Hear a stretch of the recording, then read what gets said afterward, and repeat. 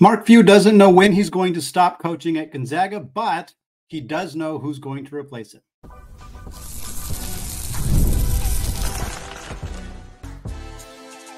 You are Locked On Zags, your daily podcast on the Gonzaga Bulldogs. Part of the Locked On Podcast Network, your team every day.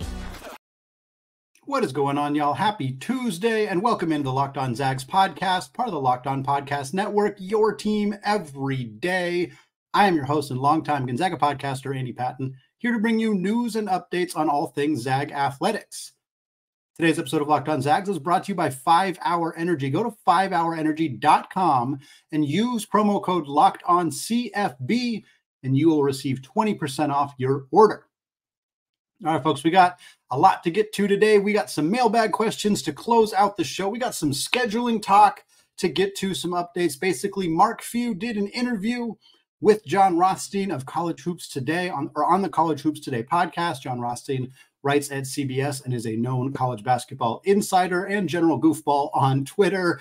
Mark Few talked to him about a handful of different topics, including some scheduling stuff, which we're going to get to in the second segment. A really nice quote he had about Khalif Battle and what he brings to this team. We'll talk about that as well. But the main thing that came out of this conversation, and it's not really news in the sense that it is something that was kind of widely known already within Gonzaga circles, but has been confirmed publicly by Mark Few in this interview with John Rothstein, which is that Brian Michaelson, the current associate head coach for Gonzaga, a coach who has been with the program consistently since 2008 in a variety of different roles. He walked onto the team prior to that. Michaelson is the confirmed replacement for Mark Few as the head coach of the Gonzaga Bulldogs. Again, Few speaking to John Rothstein. Rothstein asked him a couple of questions in this topic. He asked him how long he plans to continue coaching. He also asked him about kind of a succession plan following his departure from the program. This is what Mark Few had to say, direct quote. He said, "Brian Michaelson will be the guy that takes over for me. That's the great thing about Gonzaga. We always have the next guy up in line." And when asked about how long he plans to coach, Mark Few understandably dodged answering the question specifically. He said, quote, "I don't spend a lot of time on that. I don't have a 5-year plan or a 10-year plan." For what it's worth, if Mark Few did have a plan in terms of how long he plans to coach, I don't think that he would be revealing it on a podcast randomly in early September. Just doesn't really vibe with who Mark Few is. It doesn't mean that he's lying or that he actually does have a plan. I have no idea. Maybe he is telling the truth here, but definitely one of those things where you got to ask the question if you're John Rothstein, but you're not expecting an answer there. And I know that Mark Few was asked about it a little bit in a press conference he did earlier this summer before he headed out to France for the Olympic Games. And he kind of gave a similar answer of not something that's on his radar, not something he's thinking about, not something that he has a plan for, which I think is understandable. And I don't blame him for answering the question that way, whether or not that is the truth or not. But this has always been the plan. Let me rephrase.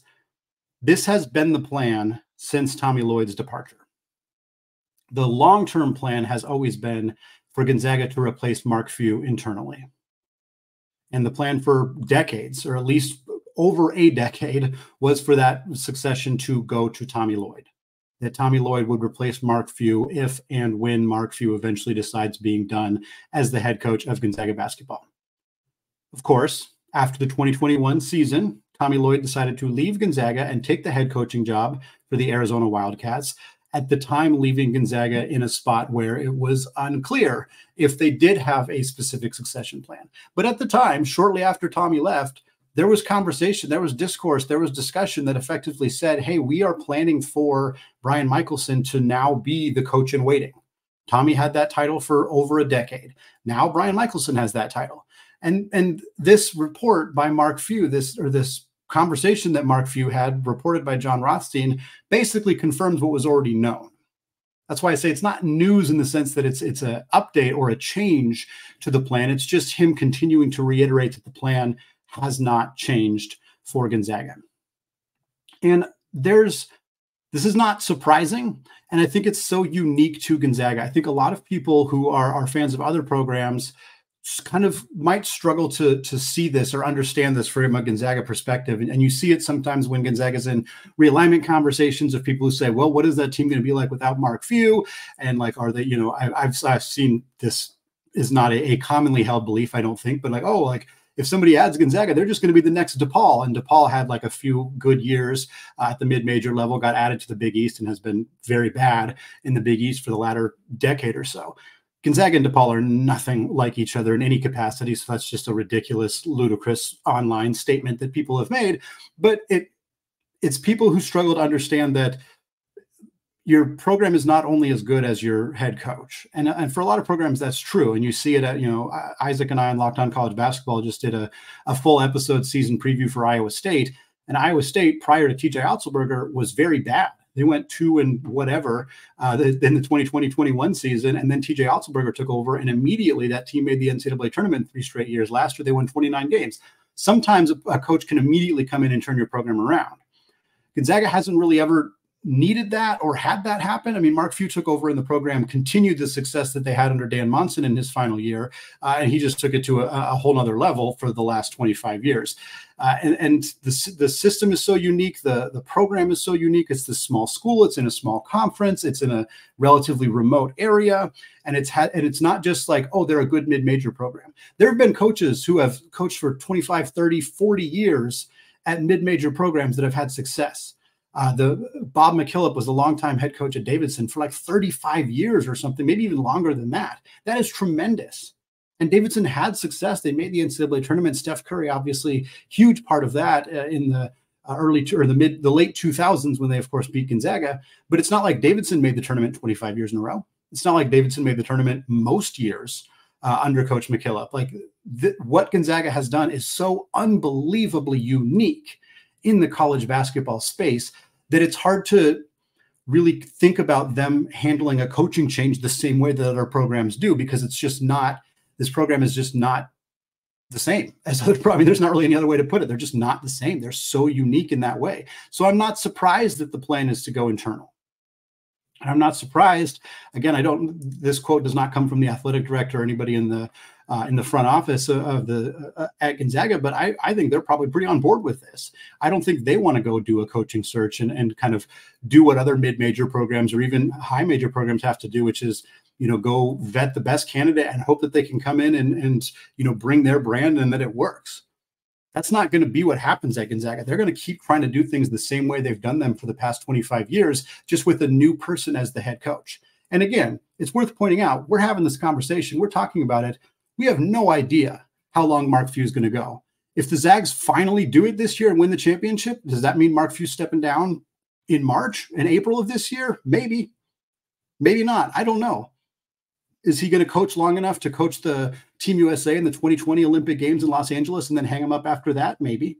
Is he going to coach for another 15, 20 years? Is he going to coach into his late 70s? Something we've seen from Rick Pitino and Leonard Hamilton and Jim Larinaga and these other coaches. Mike Krzyzewski did it. Tom Izzo's around that age. Like maybe he's just going to do this until he literally cannot do it anymore. It makes Gonzaga really unique. And I love that about this program. I love that Brian Michaelson being the coach in waiting is just kind of expected, for lack of a better word. And that, yeah, he's not somebody who has head coaching experience. And that's fine because he's been coaching with Mark Few forever. That is better than anything else that you can get. And we see that in the success Tommy Lloyd has had. I know he hasn't succeeded in the NCAA tournament, but he has had a ton of regular season success. Leon Rice has been very good at Boise State. Again, also struggling in the NCAA tournament, but has been the most successful Boise State basketball coach ever by a tremendous margin. Leon Rice was one of the only coaches that I thought might conceivably replace Mark Few if they didn't want to go the Brian Michaelson route, because he's been in the system, because he's coached at this level before. But it's a very unique program. And Brian Michaelson, having been, I mean, he walked on the team in 2001. He'd been there since the beginning. From the very beginning. He walked on in 2001, graduated in 2005, came back as an admin assistant in 2008, held that role through 2011, director of basketball ops from 2011 to 2013, replaced Ray Giacoletti on the staff as an assistant coach in 2013, is reportedly responsible for landing transfers like Kyle Wiltshire, Byron Wesley from USC, Nigel Williams-Goss, Jonathan Williams, Also was charged with landing Zach Collins, the first 5-star recruit in program history, as well as Corey Kispert, who was a 3-star recruit, was not a very highly regarded prospect, who, of course, developed into an NBA player. Brian Michaelson has done some phenomenal things for this program. And whenever Mark Few decides to hang him up 1 year, 3 years, 5 years, 15 years down the line, as long as Brian Michaelson is still that coach in waiting, he is going to be the person who replaces him in Spokane. And that should be something that brings peace and comfort to Gonzaga fans, knowing that we already have that lined up right now. Well, Mark Few said a lot more things in this interview with Rothstein. He confirmed that the Baylor game is happening. However, the date and the location still remain a mystery. We're going to talk more about that and some other tidbits from this interview, all coming up in just a second. Hey, Locked On fans, I want to take a moment here to give you a heads up on a brand new mobile game that I think you're all going to love. Ultimate College Football Head Coach. In this amazing simulation, you get to step into the shoes of a head coach and lead your college football program to glory. From recruiting players and hiring a coaching staff to overseeing training camp and handling scholarships, you control every crucial detail of your program. Will you be able to handle the pressure? Ultimate College Football Head Coach is completely free. It has no ads and is 100% playable offline. So you can play on the go whenever you want. And of course, we have a special offer for you Locked On Zags listeners. Use promo code LOCKEDONCFB, all caps, inside the game store to receive a free boost to your program. To download the game, just visit ultimate-cfb.com or look it up on the App Store. Ultimate College Football Head Coach. Begin your coaching legacy today.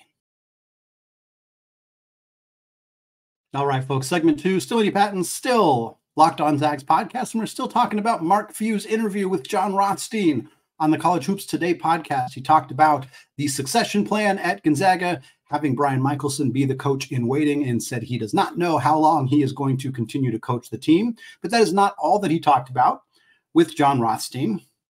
He did confirm to Rothstein that the Zags and Baylor are planning to play each other.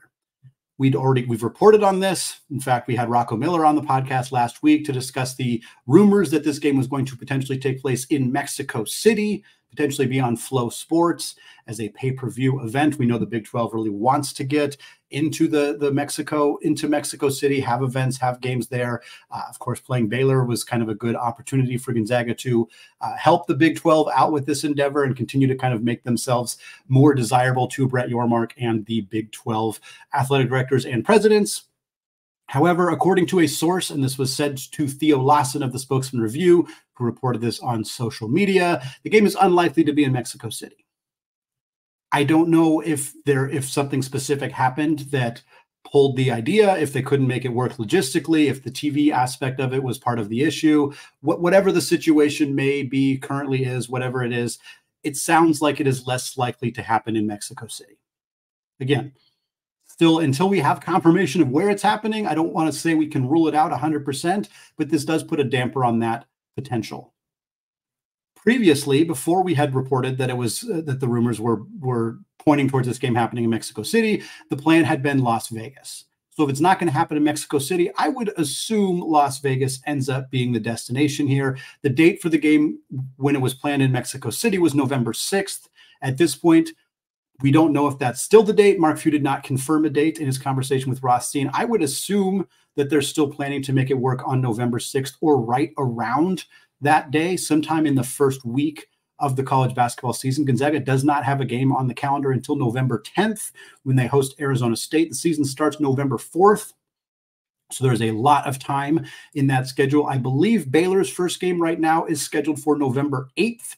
So the odds of this game happening the 4th, 5th, or 6th feel very, very high. It's not going to happen the 7th because Baylor's not going to play back-to-back days.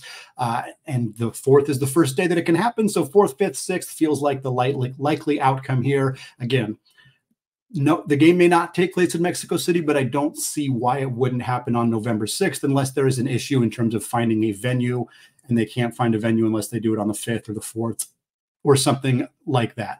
So expect to see this game in the first 3 days of the college basketball season. I would expect it to be in Las Vegas, but that is just speculation on my part based on what the previous reporting was, not any inside information in that regard.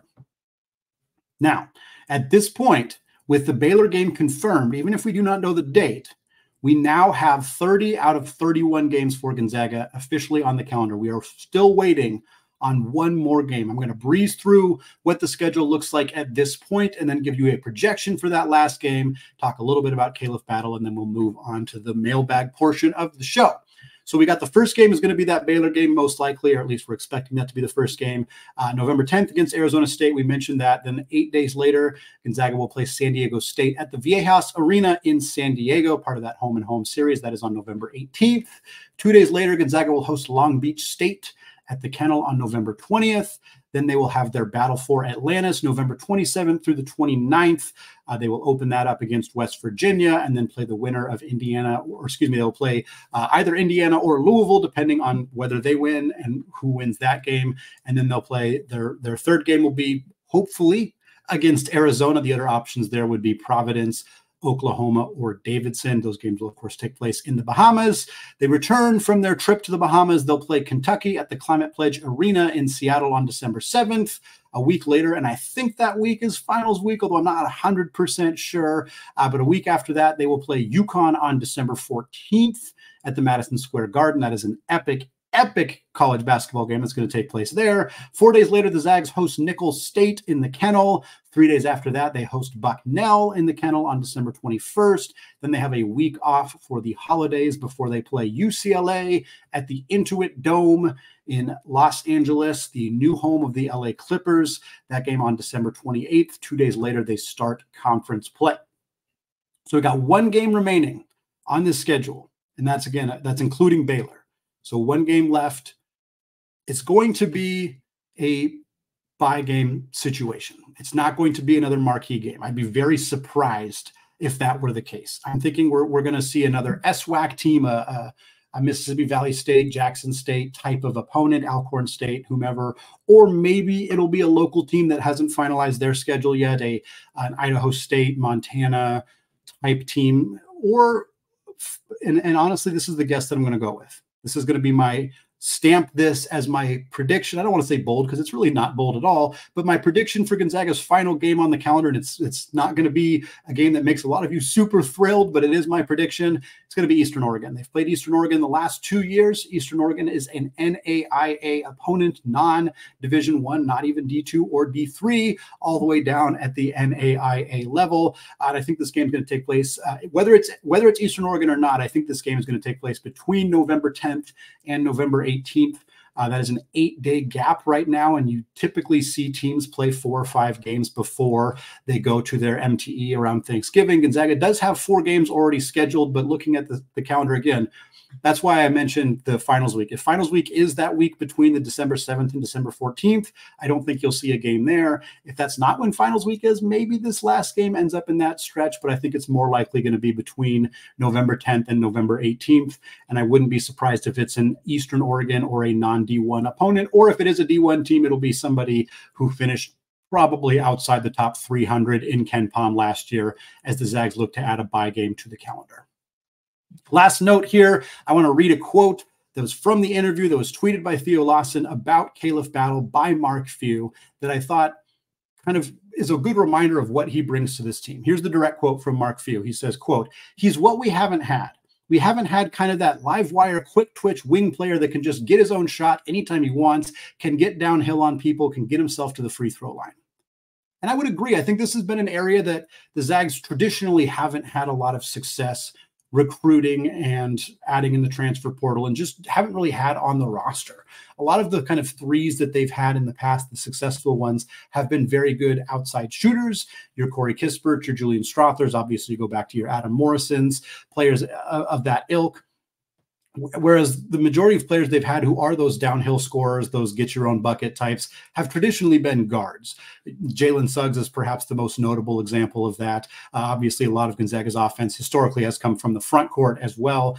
This is just not a player archetype that has traditionally been in Gonzaga's system over Mark Few's tenure over the last 25 years.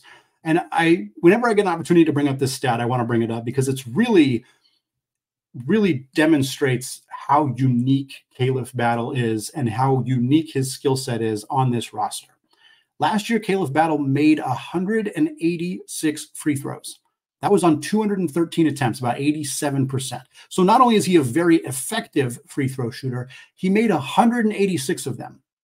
Here's the key.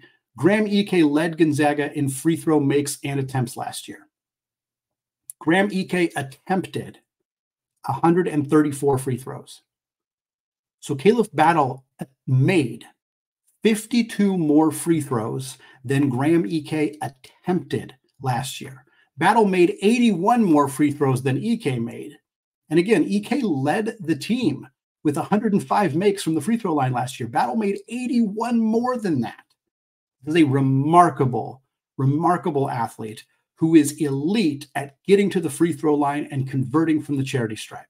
He is such an impactful player for the Gonzaga game. I would bet that Gonzaga basketball games on average are going to take longer next year just because of how much time Khalif Battle is going to spend at the free throw line. That is not a bad thing. That is not a criticism. That is a fact. Khalif Battle is such a dynamic scorer and does so much of his damage at the free throw line that I think Gonzaga basketball games are going to legitimately take longer next year because of how much time he's going to spend at the charity stripe. Folks, we're closing out the show with a trio of mailbag questions that we did not get to as we did not do a show for Monday here in the offseason for Locked On Zags. Does Gonzaga have an under-the-radar player who might surprise folks this season? We're going to talk about that and more coming up in just a second.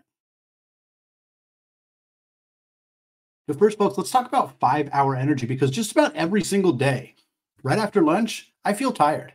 It's that little afternoon lull that we all hit, and if you're like me, you're not alone. In fact, research shows that 70% of us hit a wall after lunch. So let a 5-hour energy shot help you leap over that wall instead of crashing into it. I've been working on cutting out my sugar as I get older, so I love that 5-hour energy has 0 sugar. Plus, it's got a convenient portable size and is the perfect pick-me-up for getting stuff done. The 5-hour energy website has flavors galore: watermelon, tropical burst, grape, berry, and more. You can try them all on the site, and you even have the option to build your own 12 or 24 pack. You choose the flavors and it's delivered right to your door. So just go to 5hourenergy.com and get some 5-hour energy product today. You can use my promo code LOCKEDONCFB to receive 20% off your order. Offer is only valid until September 30th on one order and cannot be used with other promotions, and the code is no good on subscription orders. So go to 5hourenergy.com today. All right, folks, segment 3, still Andy Patton, still Locked On Zags. And I know it's Tuesday and it's segment 3, but we are finally getting to our Mailbag Monday portion of the show this week. We had a trio of questions from Jeff via Gmail, sent in these questions over the weekend, getting to them here today. Great stuff here from Jeff. This first question, he says, during the 2023 transfer portal window, Kansas and UConn battled to get Nick Timberlake, who ultimately went to Kansas. UConn then picked up the next best option in Cam Spencer. As it turns out, Timberlake proved pretty ineffective most of last year, while Spencer exploded and played a major role in helping UConn to the national title. Is there an under-the-radar type player on Gonzaga's team that could do something similar to what Spencer did for UConn? Yeah, that's a tough question for a couple of reasons. One, I think there's not just a lot of Cam Spencers. That was an incredibly unique situation. Spencer was tailor-made for Danny Hurley's offense. Cam Spencer is basically just like a mini version of Danny Hurley. I say mini, I'm pretty sure he's probably 5 inches taller than him, but super intense guy, just really, they're very similar. And it was a really, really good fit. I'm surprised that he was not their top option, but it clearly worked out very well for them. The other reason it's a hard question to answer is because as somebody who follows Gonzaga basketball literally every single day, I don't really know who is under the radar on this team. We kind of know the lineup. We know the rotation. We kind of know how things are generally going to play out. At least we have a good guess as to that. In terms of players who transferred to Gonzaga this offseason, I don't really think Mike Ajayi, who was in the draft conversation all offseason, or Khalif Battle, who averaged 29.5 points per game in the final 7 games of the season, playing for an SEC team in Arkansas. I don't really think either of those guys are under the radar. I don't really think they can qualify in the same way. I know Cam Spencer came from a power program in Rutgers, but it was Rutgers. It's not the same as Arkansas. And he wasn't an NBA prospect the way that Michael Ajayi was. So I don't really think either of those guys qualify. Emmanuel Innocente would qualify more in terms of being under the radar, but I don't think he's going to play enough this year to make that kind of impact. Jeff mentioned in the question, I didn't read the whole question, but he mentioned Steele Venters would have been his pick, except he got hurt. And I agree. I think Steele Venters actually fits this category extremely well as kind of that Cam Spencer player you're not expecting to make a huge impact for the team type of thing. But obviously, Steele Venters is not going to play this upcoming season. Jeff also mentioned Ben Gregg, and I think he's probably the best choice. He's obviously not a transfer into the program, but somebody who I don't think is super well known nationally. Again, he didn't start for Gonzaga until the second half of last season, but he's a player who I think if Gonzaga is going to win a national championship this year, a lot of things have to go right. But one of the big things is Ben Gregg having a really big final season. Like whether he's starting or coming off the bench, he's going to be a guy who needs to average 13, 14, 15 points a game, shoot 40+% from three, be the best post defensive player on the team. Like if he's all those things, then I think he qualifies in this category. And I think he also has a huge role on helping this team become a national championship contender. Outside of that, I mean, Dusty Stromer was a pretty highly regarded prospect. Braden Huff maybe qualifies in this category as well. He's not going to start the way that Cam Spencer came in and immediately started for UConn, but I think he's going to make a big impact on this team. I think the best answer for this question is Ben Gregg, but I think the true answer is that there's not really a Cam Spencer type player, certainly not an addition who's as under the radar, who's going to impact the team this way. Cam Spencer was very unique for what he was able to bring to UConn last year. Next question from Jeff. He says, I've been listening to your podcast pretty regularly since 2021, and I've been curious to ask, seems you've been doing these types of podcasts for about 10 years or so now. How did you get started? And what do you like the most about these podcasts, or what is it that keeps you going day after day, month after month, all these years? Well, I appreciate the question. Certainly, I appreciate the long time listening. That is very much how I'm able to continue to do this. It has not been 10 years. It has been about 5 years that I've been podcasting at all. Still very clearly remember the first episode of any podcast that I did, which was actually Locked on Mariners, which I did for about 6 weeks back in 2019. If you'd listened to that podcast, you certainly would not think that I'd been doing it for 10 years because I was very, very rough the first time I did it, but I have since, I think, gotten a little bit better at it. In terms of why I like doing it, it's because it's different every day. I'm not somebody who succeeds in monotony, in having your day-to-day seem very similar. It's just, it doesn't work for me. I've tried it and it has not worked for me. And while certainly aspects of this are the same day to day, to the point where as soon as I shut my blinds, my dog, who normally sits on this chair right here, she gets up and walks out of the room because she knows that means that I'm about to record. Like there are things that are the same every single day, editing the show, things like that. But the content is different. I get to flex my creative muscles, which is something that has always appealed to me professionally, getting that chance to come up with ideas for content, to reach out to guests and try to track down people to come onto the show and make it better, and really just be able to serve Gonzaga fans. I am a huge Gonzaga basketball fan. I'm a huge Gonzaga sports fan, and being able to help make other people's fandom for Gonzaga better is something that means a lot to me. So continuing to be able to do that is what makes me want to keep doing this, and seeing the success that the show has had is a huge part of that as well. And I'll save some of that for this final question here. Also from Jeff again, he says, it seems that the Locked On Network has been going for the better part of 4 years. And if the Big East is included as a power conference, then Gonzaga is the only program from a non-power conference that has a Locked On show. How is Gonzaga able to keep qualifying and maintaining a Locked On channel, especially since there are several programs from power conferences that do not have them? I mean, without trying to toot my own horn, the answer to that question is that the show is successful. It's not just because of me, it's because of you. Not just you, Jeff, but everybody else who listens to the show regularly, whether this is your first, 10th, 100th, 350th time listening to the show. That's what makes it successful. The only non-Power 4 team that has a show on the network is UConn. They only started a show this calendar year in 2024 after a lot of nagging from folks to convince them that this is a show that matters, that should happen. In fact, I actually pitched Locked On Big East as a show 2 years ago, and the response from leadership was, well, what about just doing Locked On College Basketball, which is what, of course, ultimately ended up happening. Myself, my co-host Isaac Shade have been doing Locked On College Basketball for the last 2 years. The Gonzaga show started initially because the parent company that owns Locked On, Tegna, also owns a handful of news stations across the country, including KREM, which is located in Spokane. They wanted to have a show in Spokane that could kind of work with the news station there. That's why they started Locked On Zags. I was not the first host for Locked On Zags. That was the great Stephen Carr, who now works at Gonzaga. I replaced him in 2021. The show has been very successful since then. And something that I'm incredibly proud of and will forever be proud of is the fact that every single college show on the network outside of mine has football. Yes, including UConn. They do have a football team. I'm the only one that doesn't have football. And college football is king in terms of content creation, in terms of like, there's more people who care about college football than college basketball.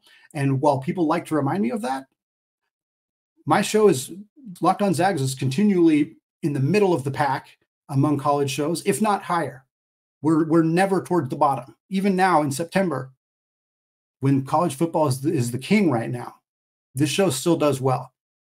And I will take some credit for that, certainly. But like I said, it is also because of all of you who listen to the show, who are subscribed, who are on the Discord channel. Anybody who has made this show part of your daily routine, it is tremendously appreciated. It is why I get to continue to do what I do on this show. I try to do everything that I can to make you want to keep listening to this podcast. And so far, that has worked. And I hope to continue to do this for a very, very long time, because it is my favorite job that I have ever had.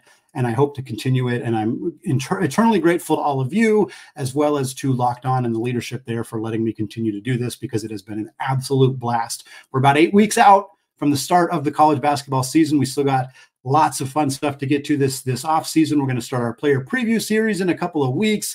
We got some bold predictions coming your way later this week. Of course, we got some recruiting stuff to get to.